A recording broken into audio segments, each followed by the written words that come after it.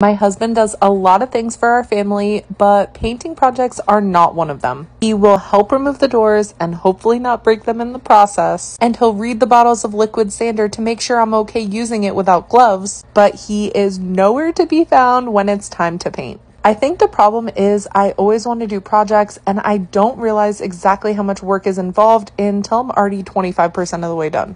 Oh, look, here he is. He came to help. No, he didn't come to help? Okay. Maybe he just had to grab something inside. He'll be back in a second, right? I'll just keep painting and sanding the new pieces until he comes back out to help. It is so hot out right now that the pieces were drying before I was even done sanding them. And the paint was drying before I was done painting them. Seriously, these boards were so hot. Oh, here he is. He came to help move the table, so he'll definitely come.